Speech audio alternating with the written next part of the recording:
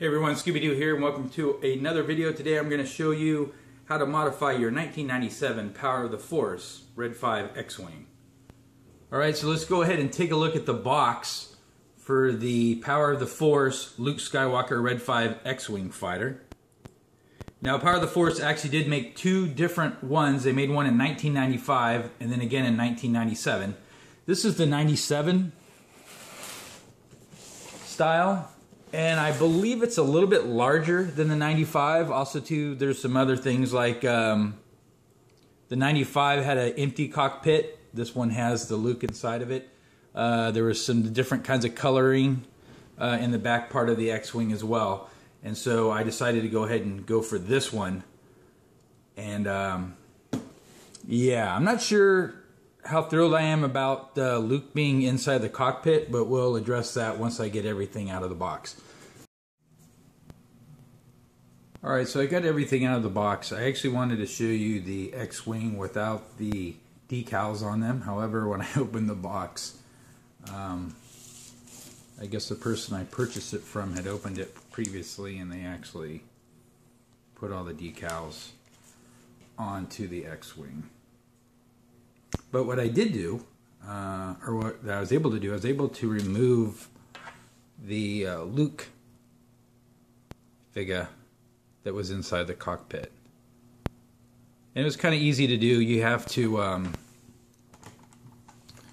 this back side, there's a bunch of different screws like right here.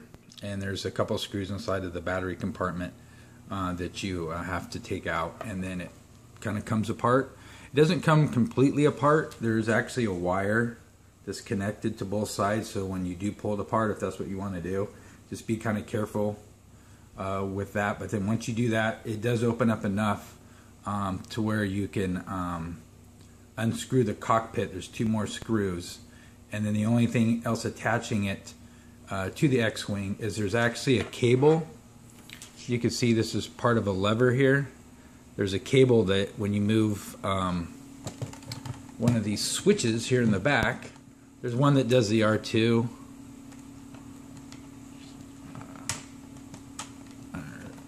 There's one that does the R2 right there. And that's also connected to this cable, which moves his head back and forth. So you do have to cut that. There might be a way that you can unhook it, but I decided just to cut it. It just was easier that way. And then once you cut it, you can actually take the whole cockpit away from the vehicle, and then the only thing attaching him to the cockpit is there's this bottom piece right here that fits through the bottom of the cockpit, and it's glued. Now you can either try to get that glue off, or what I did is I just drilled out a hole and made it easy for me to take it off. And then I painted the cockpit black. There is a little spot on the back of the cockpit where that cable would fit through, and I'll try to show you. And I just covered it with a piece of tape, which you can see right there. I could have painted that, but I'm actually planning on doing some dry painting inside of the cockpit itself anyways, so I decided just to leave it the blue tape like that. That way it gives it more color. I know the camera's not really focusing in that much. There we go. But yeah, so that's him removed from the cockpit. And you can see here all of this is decals, which I kind of don't really care for. That's one of the negatives of this X-Wing. And what we'll try to do now is I'll kind of manually kind of come back and we can compare it to, I believe this is the Hasbro Vintage Collection X-Wing. Now the difference is obviously this is a red 3 and this is a red 5, which is the red 5 is what I wanted. I probably could have painted two more stripes on there, but I kind of like the idea of this one being electronic and having sound. So yeah, but as far as the actual vehicle goes, this one's more detailed. Everything is painted on it. It's actually a little bit larger than the other one. Try to pan back a little bit.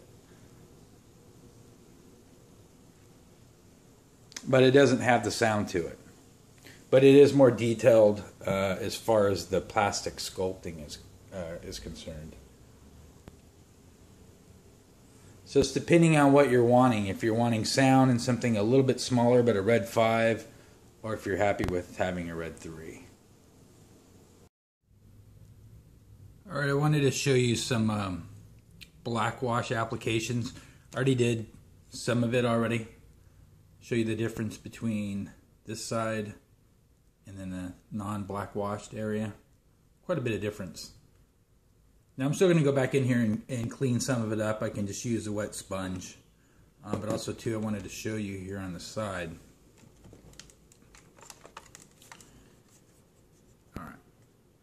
And the decals actually are starting to blend in with everything, so it doesn't look like a decal now, actually, to be honest with you. So this side I did with the black wash.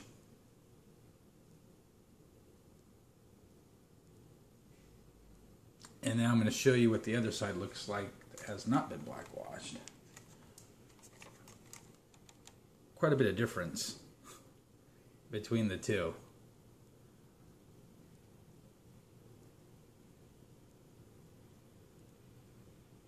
Now I'll just flip this over this way. You can see all the extra detail you get. And I'll just show you really quickly how easy this is. I'll try to anyways. So I got some black wash, I got a big brush, and all I'm going to do is just get it into I'm going to get all the black wash into the cracks and stuff.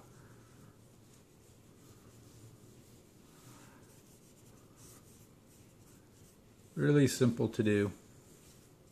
A little bit more. Again, I prefer to do this off camera because it's just, I don't know. It's not as easy to do when I'm filming. So I got that on there. You're like, oh shit, that looks terrible. Oh, there's the batteries going off. So then I'm just going to come back with a paper towel and I'm going to wipe off the excess.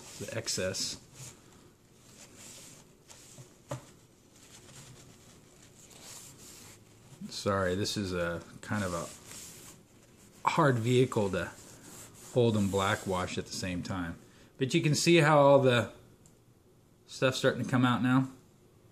Now I can let this dry, and actually I could let it almost dry completely, and if I feel like something is a little too dark or it looks a little too dirty, I can actually come back with a wet sponge and kind of rub harder to get some of it off before it completely dries, but you can already see the difference in the details. So again, with doing the black wash, I really would suggest doing it as long as you don't mind like modifying your vehicles, like, you know, if you're going to keep them in a box or keeping them all original for value, then obviously you're not going to want to do it. But if you're going to be displaying these items and you want to make them look less like a toy, excuse me, and more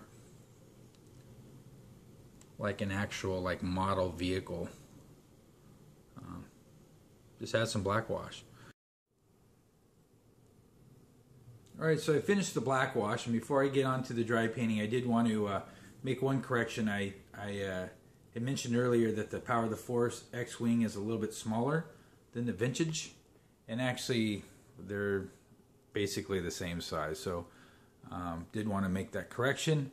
Also too, to point out a few other features, the viewfinder in the cockpit, that does light up. That's one of the electronic features, as well as the back engines. They also light up in red, and you also get a little handle that attaches to the bottom of the X-Wing if you did want to play with it, and it has like a little extra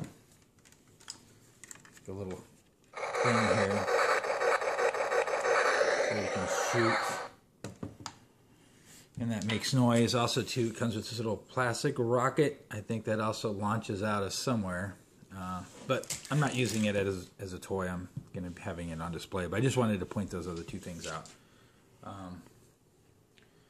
So with that said, let's go ahead and get to the dry painting.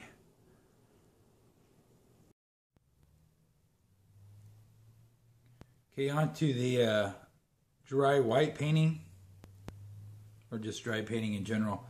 I actually started to do one side of the X-Wing, you can see.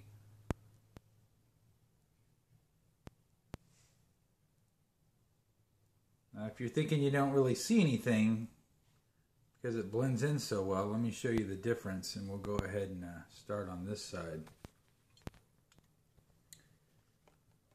Like I've said in other videos before, a lot of people do the black wash, but they don't ever do white painting. And we'll try to show you on here. We're just gonna put some marks along the edge of this jet here, jet intake. And we'll just put some, sorry, I'm trying to get a good angle here. And put some other markings. And you can see how that's kind of made that show up a little bit more. We'll do the same thing over here. Actually, this is kind of hard because I'm actually looking through my camera while I'm doing this. I'm not actually looking at it. But you can see how it highlighted a little bit. I'll show you here on the edge as we start to make some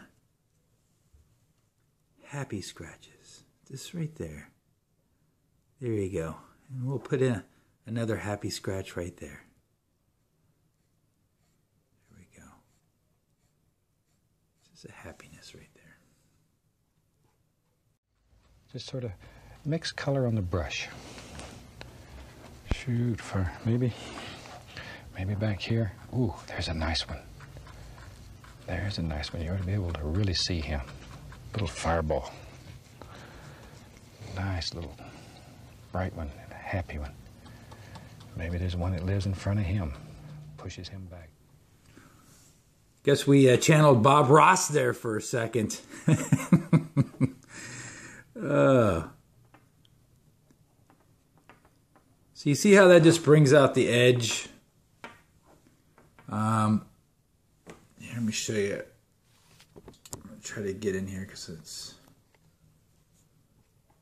Sorry, this is kind of harder to paint as far as doing the filming because of the size of the vehicle. The last one I was able to hold in my hand. This one I really can't do that.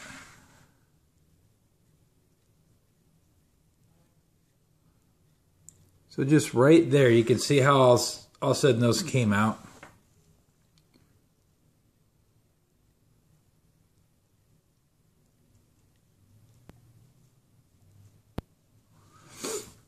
Show you too on here. I actually started to work on this one already. I think get this moved over. I don't have any room.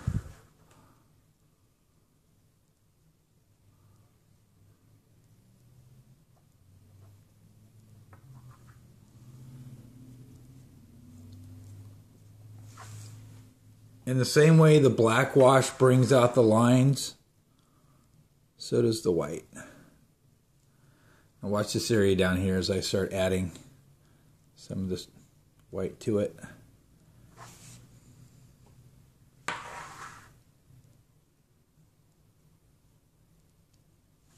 See, it just all of a sudden changes it.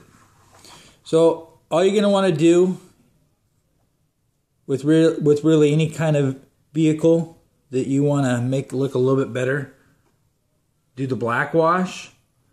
Come back with some white dry painting. Now there's some other stuff you can do. You know, I could add some other colors to this, which I did on the snow speeder. I added some red. But if you're doing something that had like lights in it, you can obviously use a green and different colors. Now watch how we're going to get right here in this edge. We're gonna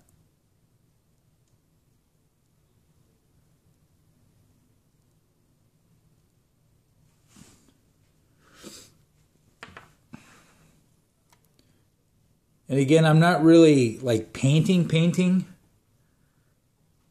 The paint I'm putting on is kind of already dried on the brush. There's not a lot on it, which is also nice too, because if you make a mistake on something, you're not really going to put that much paint. There we go. That just brings out the edge. Again, I'm going to get kind of closer to it if I can with the camera, but it's just starting to bring out every little detail that your model has. See if we can get in here as well. There's some little crease marks.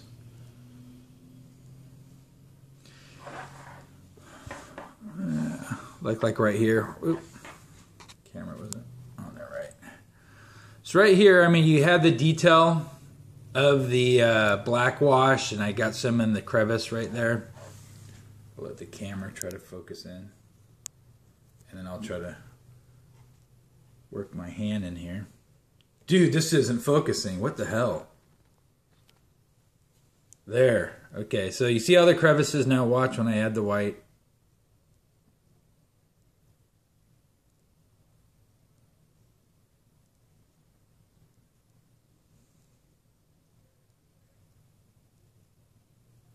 I'm just putting just a little bit on there.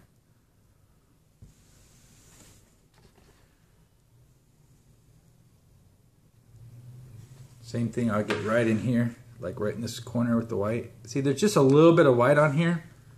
Actually, I need to spray a little bit more. And again, I'm using the 99-cent white spray paint from Walmart.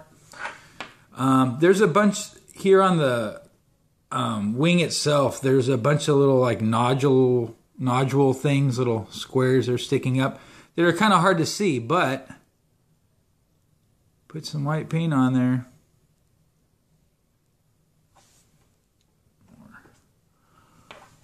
It's gonna bring those out. There's one right here.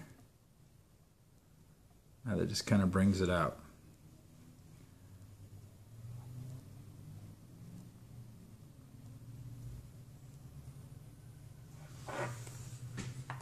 So there you go. If you pull it away, now you're starting to see the details. You can see where I added the white on here. See where I added the white here, the white up on here. So I'm going to continue to go and mess around with this. I'm just going to keep adding until I think I have enough. And then we'll be finished. When I'm doing stuff like this, I can actually, because I have so many of these paint brushes, because I got a big bag of them, I can actually work on this for like 10 minutes or something and just leave it here and come back later and just pick up where I left off. And I could add some other colors. But see, now you can really, it's hard to really describe when it's on the camera like this, but it becomes like less of a toy that you just purchased out of a box and more like something you spent a while like building a model. It just starts coming out.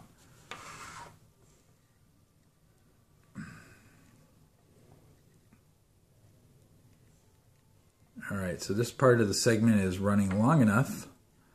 So I'm going to go ahead and stop the camera. Going to continue to work on it. Same up here, you can see where I already put some around the edges of the cockpit door. So I'm going to finish up doing this, the turrets, everything else, and once we come back again, I'll be all finished and we will have the completed Power of the Force 1997 X-Wing Red 5 completed and up on the display with the sideshow 1/6 scale Luke Skywalker pilot. All right, be back in a moment. All right, here we go, the completed, one little mark on there. All right, here's the completed shelf with the modifications. I think it came out well. Pan this up a little bit.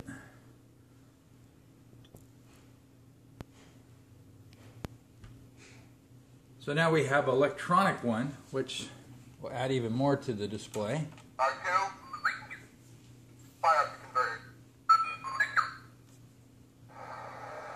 And it's a big difference from the other X-Wing that we had right there.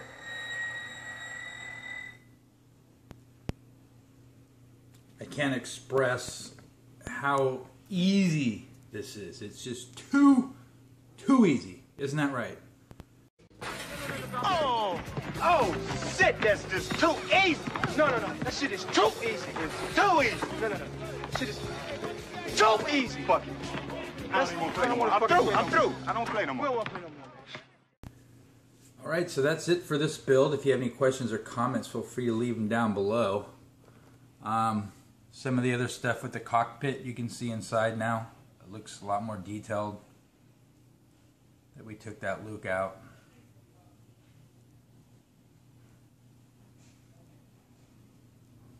And it just gives you, you know, you could just have your Luke figure all by itself, or you could add a few little things.